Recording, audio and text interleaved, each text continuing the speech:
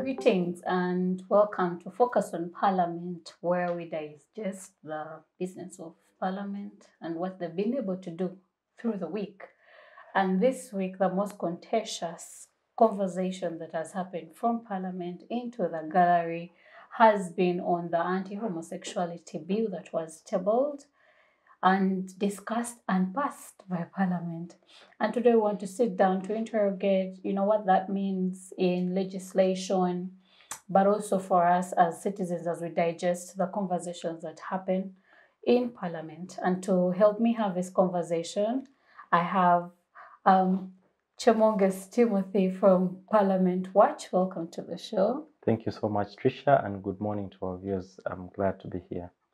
And next to Timothy, a new person for me, but necessarily not new to debate and conversation, Okot Olaa from Makerere University and from UID. Welcome to the show, Okot. Thank you very much.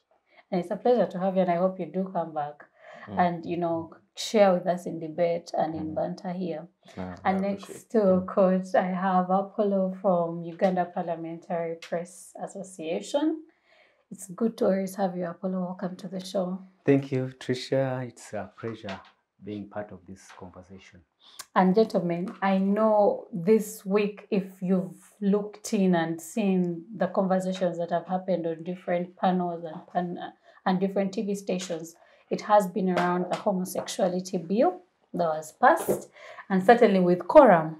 And so we are trying to, look at the difference in the Bahati law and in this one. I think when it comes to quorum, this time there'll be no repeal. But as we continue this conversation on the anti-homosexuality bill, critical for us to, begin this conversation is whether the anti-homosexuality bill is even necessary, and even if the provisions as they stand right now, and I hope you've really digested it as it stands right now, are they, relevant to the discourse in our country, Uganda, today? I'll begin with you, Timothy, and then I'll get just your feel of the bill itself. So thank you so much, Tricia. And, the debate on anti-homosexuality bill has really generated debate both at the national level and international. Yes. After the bill was passed, you've followed the sentiments that the international community have brought forth, urging the president to not sign the bill. But also just to emphasize that the bill the bill is not yet law. It's not yet so true. It's until the president assents to it, then that's when it becomes law. But also the president has the discretion, really. He can return it back to Parliament for reconsideration, but also give his comments on what he feels or what he thinks is good for the country.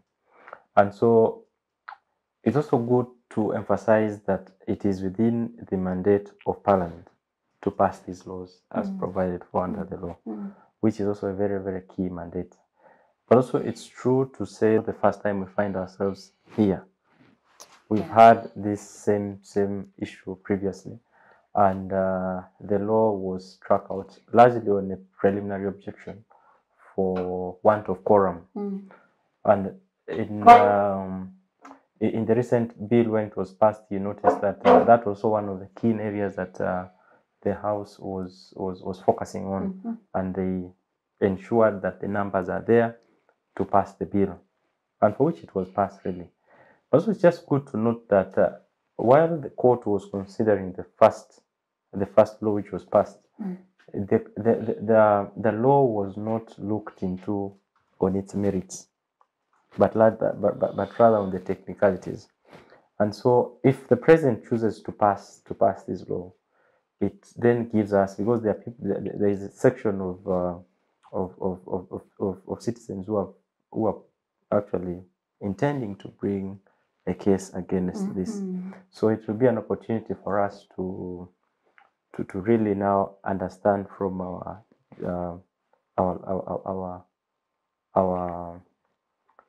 courts in terms of its merits and if it's something that is good for our country. Indeed. Yeah. And maybe to bring Okot into the conversation, when you look at the anti-homosexuality bill, you actually notice that a lot of the provisions are already provided for the clauses are provided for in other laws. Earlier, we're talking about the Sexual Offences Bill and then the Children's Act, and you realize there is a duplication of clauses.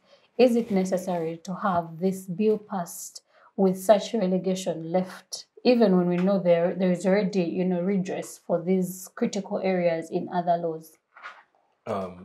Thank you very much. So I am not a member of parliament, and neither am I an agent of the West. So in this conversation, I'm not an agent of any of the two sides of the agenda, which gives us also a chance to explore the issues, especially surrounding this topic. Of course, there are the technicalities, which we can always deal with here and there. But perhaps more than anything in this debate, I represent maybe the younger generation. Yeah. You introduced me as Macaris, though I recently finished. But I remember in around 2004, when George Bush called for a panel to discuss the approach to the Middle East. And one of the people he called was Fareed Zakaria, who we all know from CNN. Yes. And Fareed told him, this issue of bombing the Islamic world will not build Western hegemony within the Arab world. If anything, it will build resent in the long term. And then he gave George Bush what would be the classic propaganda playbook, on how to change the culture, the brain, the software on which the people in the Arab world move. And right now you can see it building if you followed the recent Iran riots. How does that come into our conversation? As the younger generation, I come from the generation that perhaps more than anything is less influenced by my physical surrounding, my physical state. And we are more of citizens of the online world. In that online world, for the past 20 years, gadgets have been more and more into our faces. And we interface with content that comes straight from the centers of these agendas, like homosexuality and etc. that are coming to our faces. For example, we love Western movies. But in those Western movies, sometimes I'm told lately you can't win an award if there's no gay person. So while we might not, for example, support gayism, a lot of our generation has been facing this so much that they can't even hate, outrightly come out and hate such a person. So this is a battle that the West started, if we call it so, maybe 10, 20 years ago. And now this is maybe phase 2. And if you look at it in a long or a wider sense, it actually serves, it's a war, it's a battle well won by our parliament, but are they winning the war? Was homosexuality this relevant among many of us? We could always discuss the clauses, but let's use our logic. Was homosexuality a mainstream issue before this year? The terms that we use, you see the clause 1 of the bill. The terms that we use, are we the ones that define them? So for me, I am more interested actually in this wider analysis of the factor that we are currently facing. Because if not, does the law currently, the bill in its current state serve political populist interest? Totally.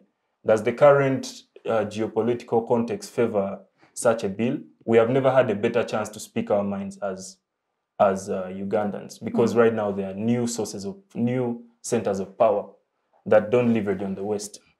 But however, the Western propaganda war on homosexuality, are we winning it? 10 years from now, will we still have the same population fervently hating homosexuality? Or we are going to have, and remember we are all above the average age, who are indifferent to it, and therefore will trash the law, because of other interests. So that is where I would like to, and that's how I'd like to contribute, perhaps as an agent of the young people. Yeah. Thank you. And maybe to also bring up Olaa into this, when you look at the bill as it is, a lot of the questions have been on its applicability and what lacuna it sets, as in this moment. But from the submissions of the DPP was that it's not very well, there is no ability to implement such a law. And even then, with that highlight, the law has still proceeded to be passed. Is it possible that the implementation is going to be where the law struggles if it is passed into law?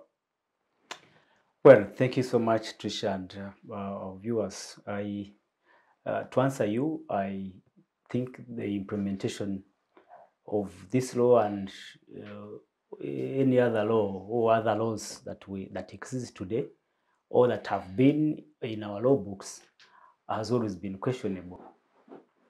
I happened to be in that meeting when the committee received submissions from the religious leaders. I remember Martin Semper and other colleagues, but it was highlighted that even the existing laws have not been well implemented because of several other reasons that we all know, that possibly there are issues with capacity to investigate and bring or take the cases to a logical conclusion. There have been issues about police being corrupt and other enforcers of the law being corrupt. So the argument were that that we have laws in place. We have the penal code. It is in place. I think it is section 145. It is in place. It lays out well how homosexuality is a criminal offense, and there are penalties already in the law. So the argument was that the issue is not the law or the absence of a law. It is about implementation. If we are able to implement the existing laws, we may not need this new law. So to answer you, I think there will always be issues around implementation of this and any other law, if at all it is assented to by the president. But I think what you asked, I want to go back to what you asked, that is this law or legislation necessary? I will answer in the affirmative that, well, if Parliament has been, coming to this level, they have picked from what the society is clamoring for. It's not Parliament that initiated this. It was initiated by the members of the society, from religious leaders, cultural leaders, and even ordinary members of the society, who thought that there needs to be a law to curb the vice of homosexuality. We know what has been reported of late in schools and elsewhere, even in the churches and elsewhere. So I think the legislation to some extent was necessary, but then when we come to how it was enacted and passed, then possibly we can discuss when we reach there. Indeed. Timothy, what lacuna is a bill like this set to cure in our community and in Uganda as a large? And hear me out, because when you look at the penalties and the areas of redress, you start to question to what end is this law going to help us, deal with the issue we grapple with in time. Thank you. One of the arguments that I've seen the propagators of the anti-homosexuality bill pushing forward is the aspect of our African values, of our very, very valued Africanity and Africanness.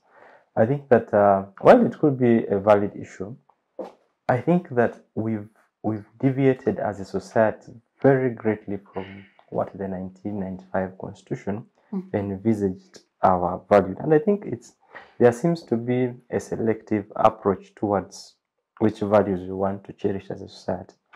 So for me, what value could exceed the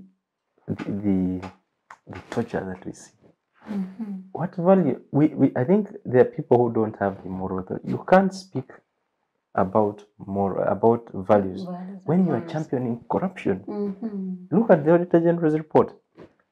Literally, people's lives are at stake because of the money being stolen, and you pick up the audacity to mention, we must pass this law because we want to protect the values. We see people every day are being tortured, other people disappearing.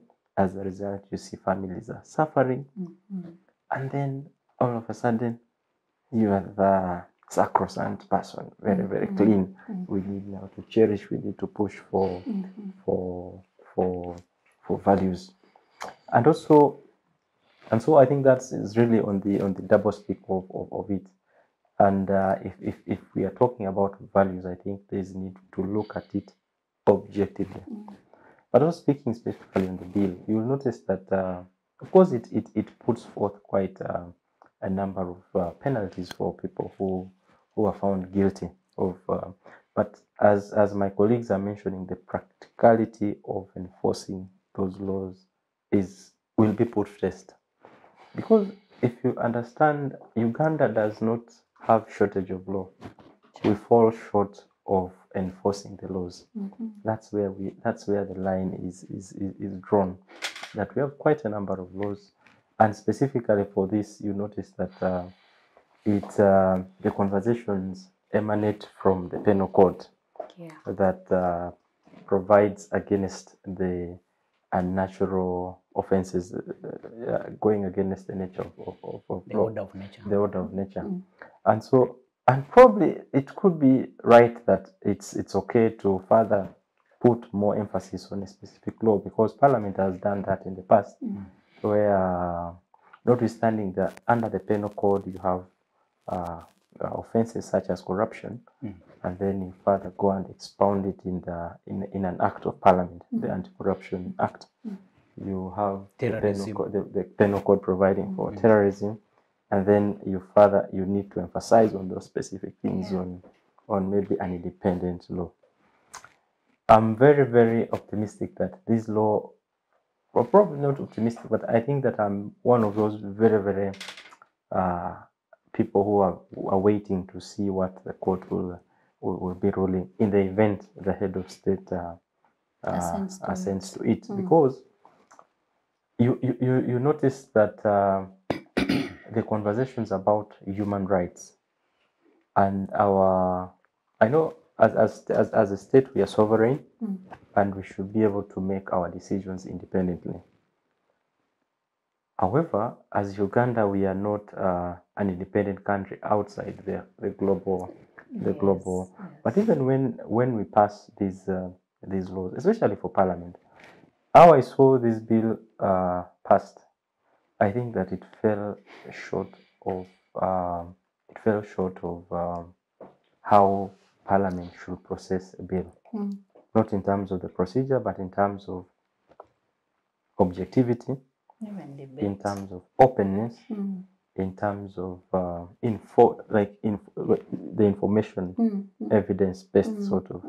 So I know that this is a very emotive issue, but at all times, Parliament, when considering any matter, they must be objective, they must be informed, they must be open, and they must be balanced at all times, notwithstanding the issue at hand, because you're processing matters that affect the lives of your citizens.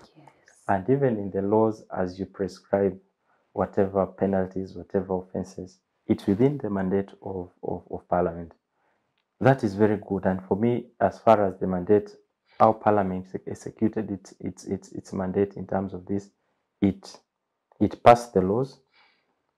Whether it fell short or not, we leave now that to court. If it will eventually. I'm speaking in anticipation because I've been in touch with quite a number of colleagues who are waiting for the assent. You see, actually, the conversation before, some of my colleagues were, we are not going to appear before the committee. We shall allow for the House to consider it with those mistakes, so that we meet in court, so that we, instead of putting more light on this, let's meet in the court. And so we are wait and see. But in terms of this bill, I think there needed to be more, because I saw there was quite a wide consultation. The medical practitioners weighed in on there, and you could see their submission both on the minority report and the majority report. And so it's still a conversation that we need to see, is it worth our time?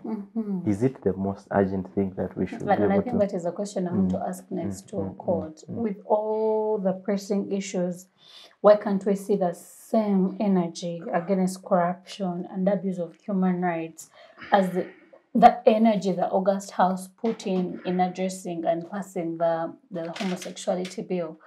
And rightly so, because we are coming from a period of so many scandals, corruption scandals.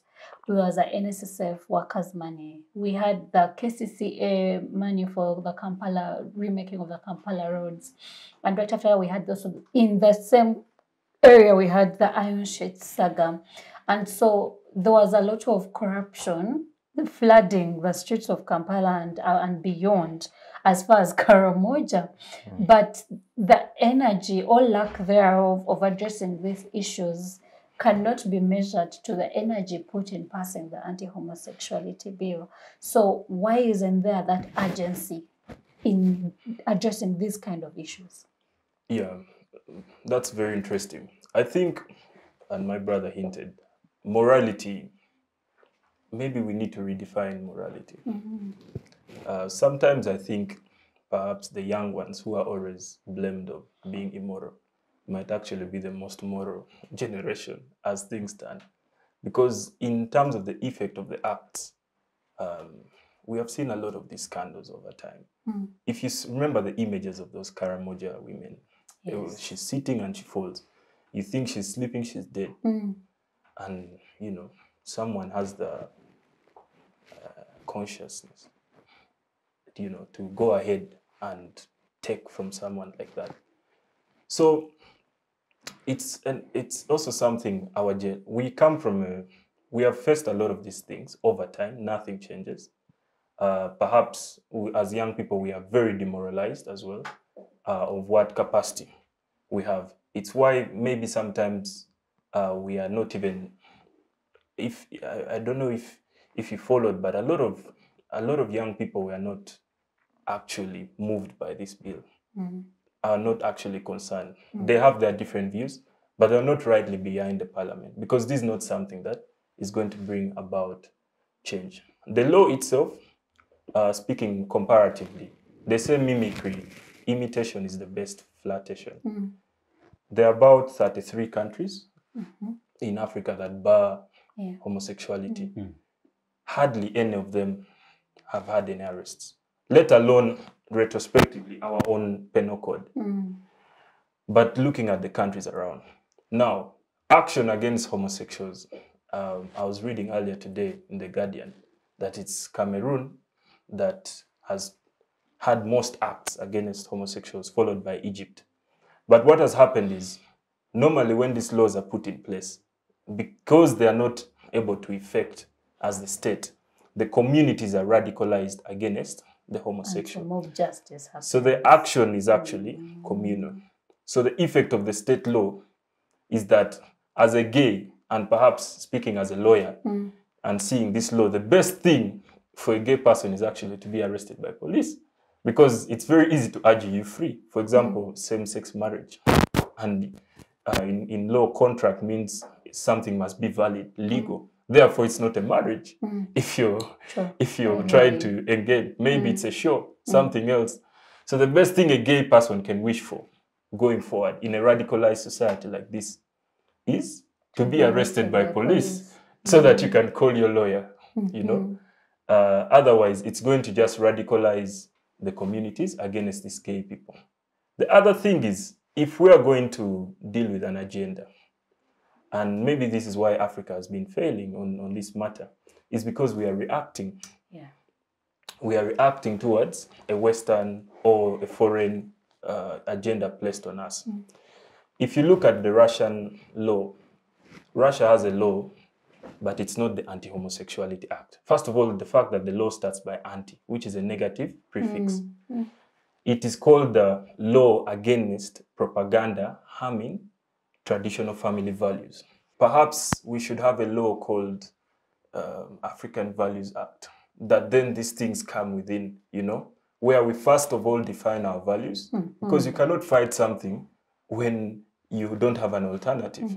How do you know what values the young people uphold? They interface with social media more than even physical.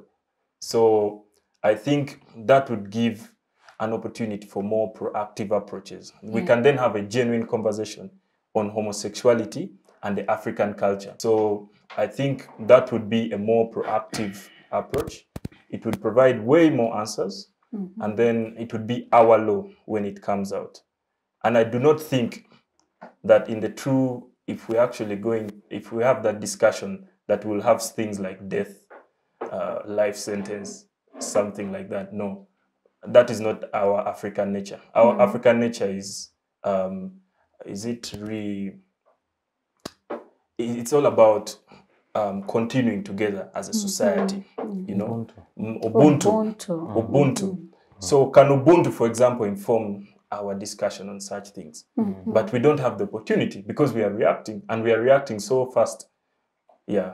So that is my opinion. And when we say African culture, it's the imagination that also our Pan-Africanness, we are in touch with it as much as we claim African culture.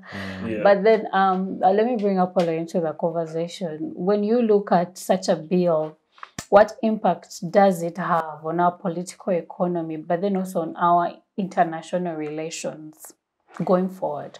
Before I do that, I was intrigued by some comments on the submissions of my colleagues here. I want to some extent, disagree with the assertion that we do not have our values as our cultural, traditional values as Africans or Ugandans. We know it that we have, over time, had our values as Africans. Africans are known to be people who are all embracing. That's one. Like that's an African. We welcome people. We share. We have had over time. Those they are not written anywhere, but I'm saying those are the values that define an African. Africans are people who want to remain together. That's one of their values. For instance, let me give you a case.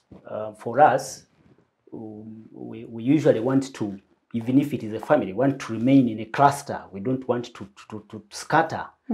There are values of Africans. But if you go in the Western world, you see that now they have elderly homes. When the people get aged, they take them. But for us, we want to remain with our old people around us. We want to care for them. So there are those unwritten values that we have. And for the case of marriages, we cannot agree that we have. They are even written in our constitution. Yeah. How a marriage is defined, a union of two people, a man and a woman. So I think some of these things are on paper, and those are the values. Possibly the legislators and everyone behind this bill were trying to protect the family values. And another thing is that we are more of a godly country. Even it is defined in our motto for God and my country. Maybe to pause you there, when you look at the Constitution of Uganda, it says Uganda is a secular country, and so to claim to make laws using the Bible, aren't we, diverting from, our reality that, religion hasn't been the basis on which we create laws in this land? I don't think homosexuality is abominable in the Bible only. Even the Quran lays out that homosexuality, actually homosexuals should be stoned and killed. So I think being a secular country, they were trying to not to align the country in only one religion, that this is an Islamic country or what. Yes, I can agree with my colleagues here that the issue has been emotive, have been emotions, and somehow these emotions caught up with the people behind the introduction of this bill and who processed the bill. For instance, if you look at the penalties, I don't think as the whole world is moving away from a death penalty, you are already introducing such a penalty. And there was other outrageous penalties that were introduced. For instance, you want to penalize a person who owns premises. I also saw in the media, we who practice media, yes. You want to go for the media practitioners who will be suspected either for promoting homosexuality. I think emotions played out to some extent, and there could be some mistakes that were made, which, like my colleague said, we wait for the legal brains to interpret and see how best it was put together. But all in all, I think another thing that played out was and my colleague talked about it, that urge to send out a statement that we are a sovereign country. We don't want to be influenced by another country. It also played out behind the scenes. There was that statement that was pushed out that we don't want this, we are for this. So there are many issues that played out. One, those traditional and cultural values, indeed there was to some extent people who thought that the homosexuality is infringing on their traditional and family and African values. Two, there was also what I talked about, wanting to send a message, and we have been doing it. If you have listened to the president of late, and he has been making statements against the Western influence that is being imposed on Africa, not only Uganda but on Africa.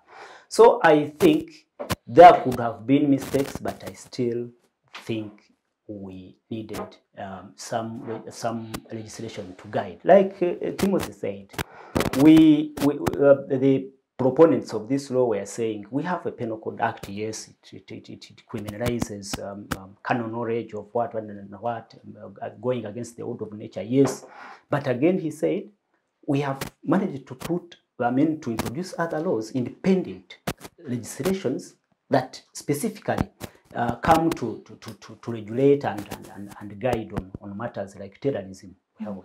So, well, while it is a matter of morality, and we may actually challenge the proponents on their moral ground and their moral authority on matters of corruption and all others, but I think there is a time when possibly you need to do something. I talked about what has been reported elsewhere, and not only being reported, people, being found in acts of homosexuality. So, and those people who are conservative are at heart, they think that possibly we need a legislation that can guide the next generation, their children, and people, and even in committees, people testified. The victims themselves came and testified that I was lowered into this act. I was, outrageous acts were done, and I'm suffering. People who have people under care who are the victims of homosexuality are there. There are very many cases. So I think like any other issue that comes up in society, and we say let's look at how we can work around it. For instance, like the issue of computer misuse, where it's a bad law, but you cannot, we as who are in media and we know that it is a bad law and we have spoken against it, you know. But again, when you go back, you see that possibly there is a need to regulate the content that runs either on these digital platforms and elsewhere. You, to some extent, see that there is need for that.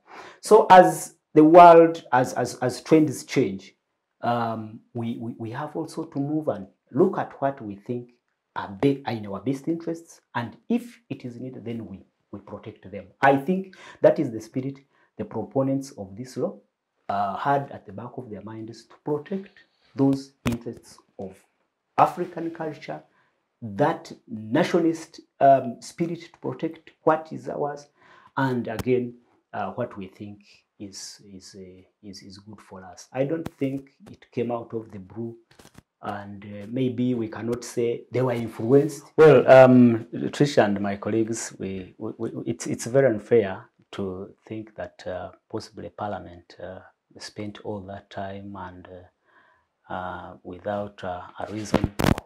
But and looking at what was coming from the public, I think there was a need for Parliament to sit and do something about it.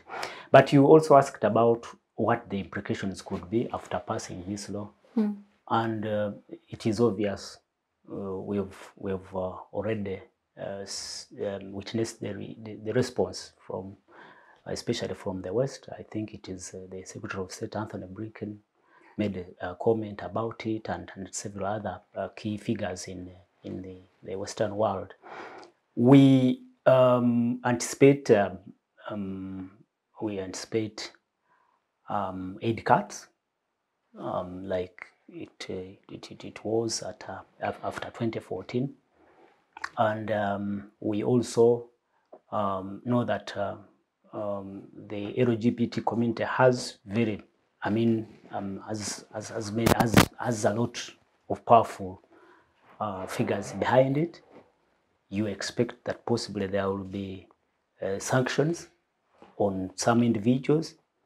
We are aware that even the mover of the bill in 2009, Honorable Bahati David, is also, his movements are restricted to some countries.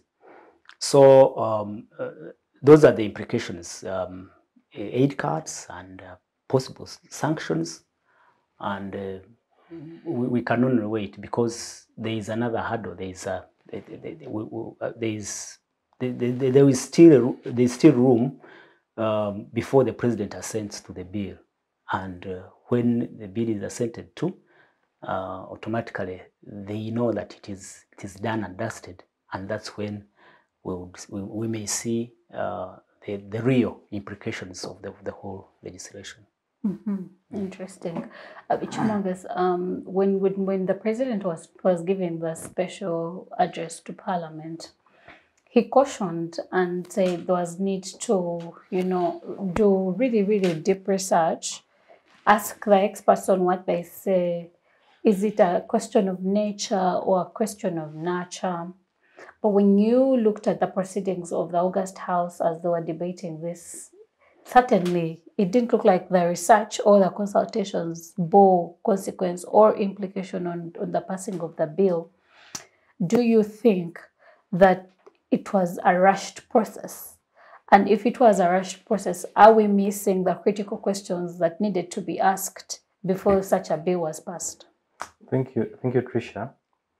I think when the president comes out to say that we need to further deliberate and understand why, whether it's nature, it's by nature, or whether it's an alternative to that, I think the president is being smart on this, because this matter has been addressed in the past. Yes. Actually, one of the things, if you notice, that I think the president in 2014 met a team of doctors, and they discussed this extensively. They actually presented him with a report or whatever findings that they were discussing. So it's a matter that the president has been able to interrogate. The president knows but also the nation needs to know that. And so when he comes out at this point in time to say that we need to further discuss, I know is providing room for us to interrogate this matter, to look it further, but also to understand probably if maybe rights, rights evolve. Today you find the aspects to with rights to internet being very, very private. Yet a few years back it wasn't. Society is an evolving one, and I know that while society has to be very keen in terms of its values, in terms of its well-being, but also protecting its sovereignty, there are certain things that must be put into consideration in terms of being able to treat everyone equally, irrespective of your race, irrespective of your gender, irrespective of who you are generally. And so all of us should be treated as human beings in the first place. I know that there are certain things that societies may not really may not accommodate. Practices, whether it's a practice, talk about corruption, talk about any other thing, they should never be given space. And I think society as it is must every time introspect itself, try to look into whatever situation that's happening within the circumstance and make a firm position. Was it a rushed process? We've seen bills in the past that have been passed in one day. Yeah, like the national insurance scheme. It was passed. It passed in a day. We've seen actually also in the 11th Parliament, we saw the Parliament Amendment Act, the Parliament Amendment Act, which sought to have the Speaker, the Deputy Speaker, part of the Parliamentary Commission. Aspects. There was an element of having the Rebecca Kadaga Institute brought back to the Parliamentary Institute of Studies, and many other things. It was passed within 1 day, and it's clearly it's allowed under the laws where a member can move a motion that upon first reading the matter automatically proceeds without going to the committee, to the respective committee, and it's really, but given the magnitude of certain things, you've seen actually when there are specific clause. You remember the divorce bill? It was the divorce bill, marriage and divorce bill, where actually they had to facilitate members to go and pick the views of the public, really to understand. Okay, so as the constituents, what do you think about this? And so, depending on the magnitude of the matter, depending on the interest at play, and depending which people would want, how bad this thing would really be, You've asked my colleague here whether this was the most important or urgent matter that needed to be considered. I think that there are many other things really in terms of, it's just that as our demand is that if you're putting effort of 80% on a specific matter, please let's apply the same across. We cannot champion values when it comes to anti-homosexuality bill and other matters which are related, and try to lower the bar when it comes to torture. Or to the Uganda Airlines report. Or even to the Uganda Airlines report and all other matters that involve corruption. You've seen the manner in which the saga, the OPM, is being handled. Yeah. The courts and the iron sheets. It's a real problem. However, it is not being handled with the energy, with the zeal that we see other matters such as the anti-homosexuality being handled. If the same energy is put there, Ugandans are actually, the cost of living has gone high. The country is facing quite a number of challenges, others within its capacity, within its means, but others may be external. Parliament must be seen to be the true picture a clear representation of its people. Yeah. I know that the argument could be that the propositions in the anti-homosexuality bill truly represented the people's views. However, I know that even as Honorable Fox Odoy was presenting a minority report, not only was he presented with a bit of resistance, but also the bit of, they were largely emotions. But also, you know that this bill had issues to do with overbearing nature of the leadership of Parliament. To the extent you could hear statements such as, "We shall put a book at the entrance and see who is homo, who is not. We are going to do this. We're going to vote by raising hands." Yes, we are going to do all these kind of things. And probably it could be by the fact that once bitten, twice shy, and so you want to rectify the mistakes that were there in the past. But I think that even as this bill was being considered, members needed to be given the leeway, the leverage to make up their mind. I know there are quite a number of them that I've raised, and I've talked to many of them. There is an increasing fear of members openly and being objective in specific matters. And so once the leadership of Parliament has taken side, you find yourself automatically siding by that because of the interest at play within Parliament. And so many of them don't want to collide with the interests of the leadership. And so that puts the whole essence of the legislative processes, the legal framework, and the role that Parliament plays within a democratic setting to test. True. Essentially, Parliament may consider any matter, and if you read what the Constitution provides, is that Parliament shall make laws for the peace and good governance of our country. And even to that magnitude, you notice that it's a huge responsibility put on them. And the fair thing is that all matters must be considered in an objective way. Also, there have been concerns that the leadership sometimes they are fluid. They cease to be the speakers, and they move towards debating the issue at hand. Yeah, so the speaker is supposed to be the arbiter. He's supposed to help the conversations in the House. She actually at one point turned into a whip because she was telling members, "Don't go. We are going to vote at the end. Please don't go without voting."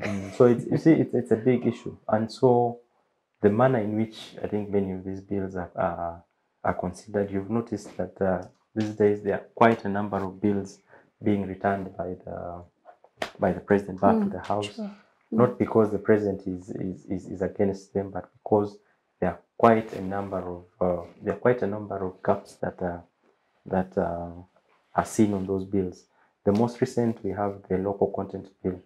It was brought with so many comments. Actually, I think there were quite a number. The president cited so many things, others which you would actually imagine are so obvious that they're supposed to have been considered while on the floor or at the committee stage, and you wonder where could be the problem.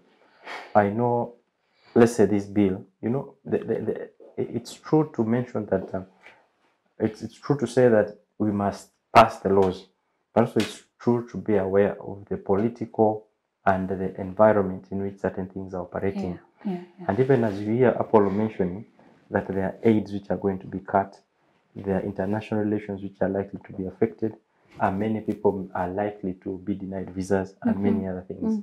It means that it's just not a law. It means that there are people who are directly affected, both in terms of their livelihood, not just the people who probably the law is targeting, other people. The law has a direct impact on them.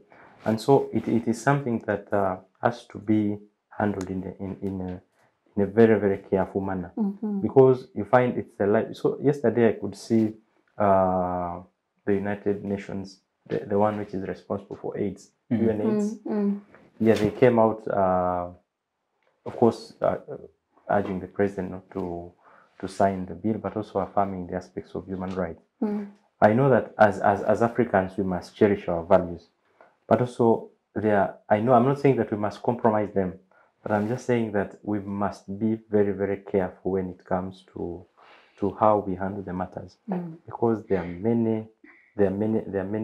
many issues that surround all these elements, and we can't be just raising the card of our Africanness, of our Ubuntu religion, and go ahead. And so for me, really, the House at this point in time needs to a bit step back, specifically within its mandate, reflect and see where could be, are we moving on well?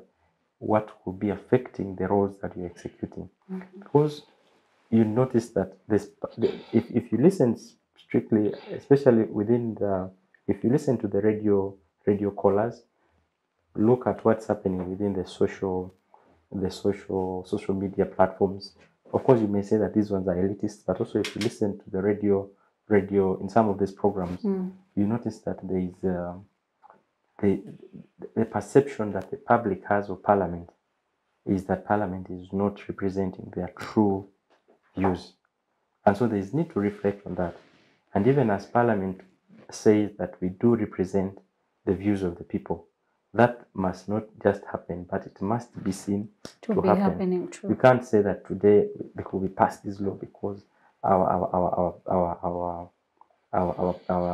constituents said that. We've seen in the past MPs going contrary to what their constituents are saying. You've seen, we saw during the Toji Quarter, while the people had a different view, the members stood on the floor and said, my people of I don't know where have said yes, which was so. And so for me, the aspect of representation, the manner in which the House is handling its business, there is need to, and there's still time.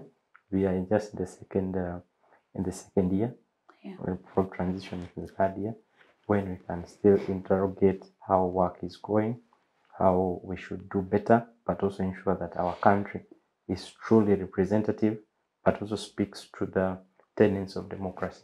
Interesting. Yeah. One of the entry points for this law was on, the rights of children. And the critical question was, if there is a lot of homosexual activity happening in schools, we ought to have a report. But into passing this bill, there was no report on the offenses that were happening on the children. And the journalist that tried to do that documentary and investigation was arrested from those schools. But then also, when you look at the Uganda police report, it has more children, sexually harassed and violated by heterosexual men. And, the crime rate, the defilement, the rape, a lot of the things that are happening to children are done by heterosexual men than homosexual. And maybe also the data for the homosexual activities happening on children is also missing. How are we passing a law that is not informed by data? And in the event that it's not informed by data, how do we rectify having a law, backed on the victims that went to the committees and on nothing else but that? Yeah, thank you very much. So if you notice, I would like to take the view. I know the president to be an ardent game theorist, and I am a big fan of game theory. When the president says, go and think through this law, it's not that he hasn't thought about the children of Uganda. And many of us know there's a lot of legislation against sexual assault in the children's. There's a whole act protecting children against offenses, and generally. And just sorry to go back on that issue, but if you look at, once again, also to, my brother disagreed with me, so it's only fair that No, right. I give it a debate. Yeah. So naturally, normally when someone comes up against you, and in this case, the against us is the West is promoting propaganda on our children and all this. The natural step is to fight back and hit it with a hammer if you can, you know, and destroy it. And I feel like that's exactly what we did. However, as a love of strategy, and in a lot of these spaces where strategy is made that impacts a lot of people, a lot of game theory has been developed in managing society over the last 70 years. The reason we have had global peace for the last 70 years is because of things like strategic ambiguity, where the US chooses to ignore a particular matter or attacks it from a certain way. We see how they handle Taiwan, we see how they handle Middle East and all these cases. So it only makes sense that even for our case, and for me, I feel like what worked best strategically is when the period between the annulling of the bill based on technicalities and the rise of this wave. That time, we had no issues with homosexuality. There was nothing going on. It works for the West. It works for Uganda. So that is the strategic silence and the game theory part, which I believe the president was requesting that proceeds. Perhaps the prayer of the president right now, and I was listening keenly when he was talking of some of the technical issues like the speaker. The speaker perhaps sided with the side. I hope that I believe the prayer of the president might be that someone within, you know, the normal suspects on petitioning government finds a technical loophole so that it's again annulled, because that is when it gives space for even himself. He's not a fan of homosexuality, but he's aware. It gives a space because we're not fighting. He knows we are not fighting using law. The first thing we are taught in law school is you're just learning the law. Society is a whole different sphere. And he knows that we are fighting a whole different hegemony. Includes media, includes books. For example, right now, if you're going to get books donated from California for your school in the village, it may come with these different types of families. So there are all those other complex things to be dealt with that cannot be dealt with by I hammer you, you hammer my head. And I believe that was what the president was, I mean, in all his calculations, I think that is what he was trying to mean by saying, why don't we think about it? On the side of the Western world, I think this is a perfect, if we have considered the West our enemy, I think this is the perfect situation they want to be in. Because firstly, the whole country is talking about homosexuality. True.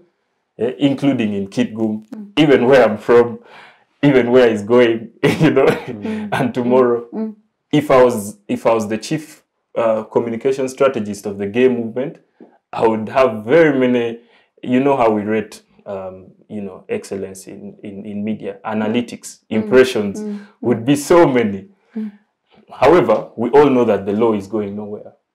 The law, if it's not annulled technically, it will be annulled by court. And if it's not annulled by court, there's an incoming lot of leaders who will find higher perspective. I mean, how do you know that it's going nowhere? I'm basing on retrospect, but also within the content.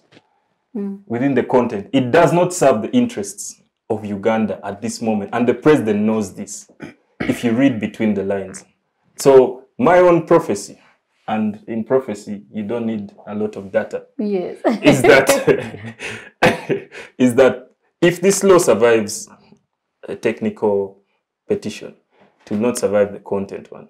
And if it survives the content petition, soon there will come a leadership, or even the same leadership will find another priority that will have this law annulled. Or the law will become what we call a shelf law in legal terms. It's there, but has never been used. There are countries that have homosexuality bills of 1880s. They have never been used. So that is the future of this law, in my own opinion. Interesting. Apollo, where do we go from here? And help us build, a scenario. I to some extent agree that, like I said in my first submission, that there could be technical errors that have been committed, and there could be other critical aspects of the law that could have been omitted during the process of the bill. And like you were asking if it was rushed, I to some extent also agree that it could have been rushed, looking at it was just 5 days, I think, to receive witnesses and hear from the submissions from the public.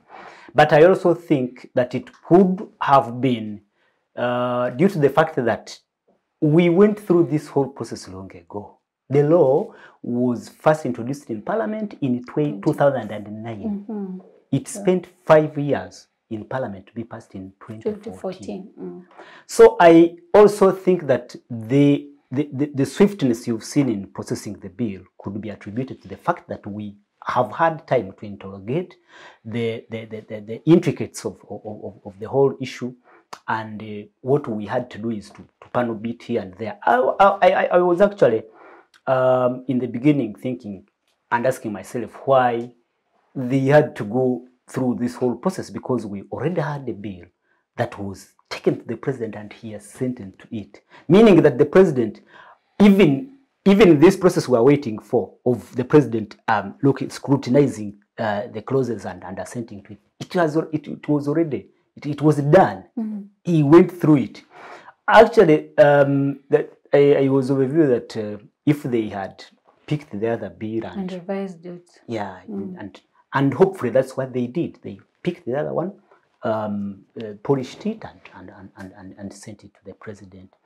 So I have something just to go ahead. Go ahead. So probably to give an example of because I slightly disagree with what Apollo says. We with an example that may be close to us. So I think a couple of years back, the Parliament passed the GMO bill. The GMO bill was later, it was returned.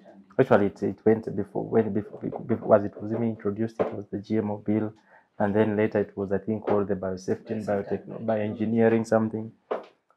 As we speak today, there are conversations to bring it.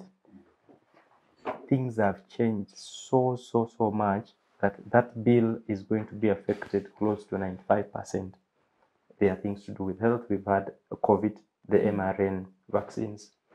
Things have changed, and probably I'm not saying the GMO bill. I'm just saying that a 2009 bill things change so fast. Be good for 2023. The dynamics change so fast. Okay. That if you thank you so much. If you say the dynamics have changed in these 9 or 8 years, why don't you think the dynamics have changed for a law that was done during colonial times in 1950s, the Penal Code Act, to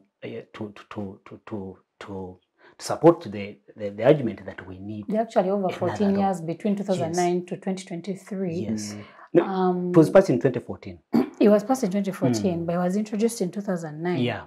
And so a lot has changed in curricula, in exposure, in our reality. That is what I am asking. That if a lot has changed in all these in these few years, 9 or 10 years, what about a law that was introduced during colonial times in 1950 to necessitate a new legislation?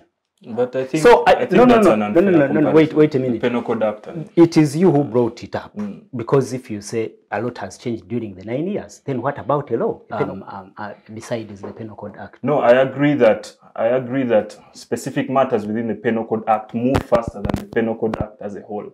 But what I'm saying, I agree that indeed there was some form of rush, but I also say that it could be attributed to the fact that all these issues, many of these provisions were discussed, and actually the president had endorsed them by his assent. You also asked what possibly, I don't know if you were asking what we should expect after. No, where do we go from here? Because with such, and I know it's a heavy cloud on a lot of Ugandans on what happens next. But then also in perspective of, the community affected, is what happens if such a law, regardless of whether it's passed or not, births, radicalism within the community? Or, and if attending, and if it is passed, what happens to its implementation? So where do we go from here? Okay, now I remember part of what I wanted to also submit that yes, I was also concerned that the president was returning many bills to parliament. It was also my concern. I also have a feeling that possibly the president will have ground for returning the bills from what I said, the penalties and all that, but I still insist that we need some form of legislation in that line, because things have changed. Like Timothy says, when the society is dynamic, it is changing every time. But when it changes, then you have to look at how you can guide the society. Because you had the case of Ginger, where a lady was suspected to be a lesbian, and you could see the report. The people were actually at the gate waiting to lynch her. You get it. So without guidance from the law, and I think that is the essence of what of laws and to guide society. Then if you don't have such legislation, you will breed anarchy. Mob violence will also be because you can feel it that the emotions were high at a point when a big school here in this city was implicated. You could feel it that something should be done, and possibly I think that is what can be attributed to the move by the proponents of this law to go to parliament and enact such a legislation. Interesting. You want to rebut that? I want to conclude the conversation here. Gentlemen, thank you for joining me in this conversation. It's quite a sticky one. Yes, it is. And a lot of people that are having this conversation definitely do tread carefully, lest it hold you're held accountable for the things you've said.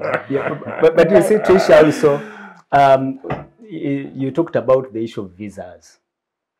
Really, it's also another thing we should talk about. Why would you deny me a visa because of this and this and that? It's also another form of blackmail. I don't. If you're talking about fairness, being fair, then you see that there's something not right. Interesting. So the question is to sanction or not to sanction? That is a question to interrogate after this. But from us to you, and maybe from me, is the reality of what the anti-homosexuality bill speaks to in addressing our humanity. Mostly also our perception and reception to human rights and what they mean to us on an individual basis. I hope as this conversation continues in the gallery that we start to interrogate what really Ubuntu means, because I think that's also a point of reference for us in making such a law, and also what human rights really mean in addressing, societal issues. But from us at Focus on Parliament, we thank you for joining us today. I've been your host, Tricia. Bye.